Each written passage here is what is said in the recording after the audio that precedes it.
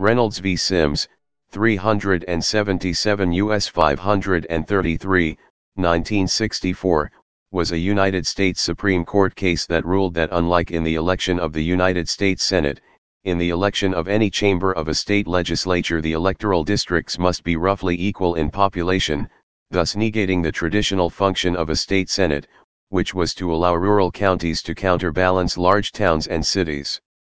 The case was brought on behalf of voters in Alabama by M.O. Sims, a taxpayer in Birmingham, Alabama, but affected both northern and southern states that had similarly failed to reapportion their legislatures in keeping with changes in state population after its application in 5 companion cases in Colorado, New York, Maryland, Virginia, and Delaware. Historical background: that a state senate was to represent rural counties, as a counterbalance to towns and cities, was understood before industrialization and urbanization of the United States. State and national legislatures had been reluctant to redistrict. This reluctance developed because there existed general upper-class fear that if redistricting to meet population changes were carried out, voters in large, expanding or expanded urban areas would vote for confiscatory wealth redistribution that would severely inhibit the power of business interests who controlled state and city governments early in the century. Of the 48 states then in the Union, only 7 twice redistricted even one chamber of their legislature following both the 1930 and the 1940 censuses. Oregon did not redistrict between 1907 and 1960, Illinois not between 1910 and 1955, while Alabama and Tennessee had at the time of Reynolds not redistricted since 1901. In Connecticut, Vermont, Mississippi, and Delaware, apportionment was fixed by the state's constitutions, which when written in the late 18th or 19th centuries could not have imagined the possibility of rural depopulation as was to occur during the first half of the century. Having already overturned its ruling that redistricting was a purely political question in Baker v. Carr, 369 U.S. 186, 1962, the court ruled to correct what it considered egregious examples of malapportionment. These were serious enough to undermine the premises underlying Republican government. Before Reynolds, urban counties nationwide often had total representation similar to rural counties, and in Florida, there was a limit to 3 representatives even for the most populous counties. The case: voters from Jefferson County, Alabama, home to the state's largest city of Birmingham, had challenged the apportionment of the Alabama legislature. The Alabama Constitution provided that there be only 1 state senator per county. Ratio variances as great as 41-1 from one senatorial district to another existed in the Alabama Senate, i.e., the number of eligible voters voting for one senator was in one case 41 times the number of voters in another. Among the more extreme pre-Reynolds disparities claimed by Morris K. Udall. In the Connecticut General Assembly, one House district had 191 people. In the New Hampshire General Court, one township with 3 people had a representative in the lower house. This was the same representation given another district with a population of 3,244. In the Utah State Legislature, the smallest district had 165 people, the largest 32,380. In the Vermont General Assembly, the smallest district had 36 people, the largest 35,000. Los Angeles County, California, then with 6 million people, had 1 member in the California State Senate, as did the 14,000 people of one rural county.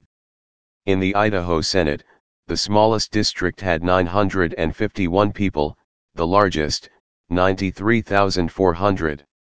In the Nevada Senate, 17 members represented as many as 127,000 or as few as 568 people.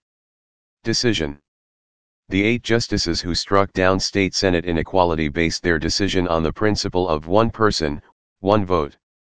In his majority decision, Chief Justice Earl Warren said legislators represent people, not trees or acres. Legislators are elected by voters, not farms or cities or economic interests.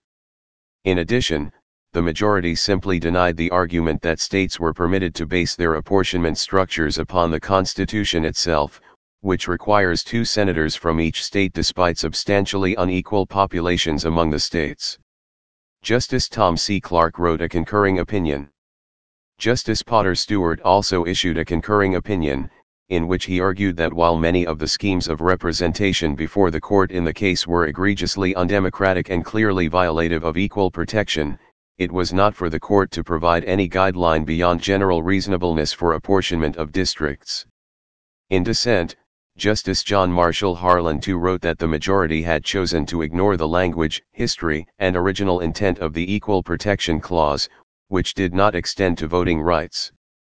The dissent strongly accused the court of repeatedly amending the Constitution through its opinions, rather than waiting for the lawful amendment process, the court's action now bringing them, state legislative apportionments, within the purview of the 14th Amendment amounts to nothing less than an exercise of the amending power by this court.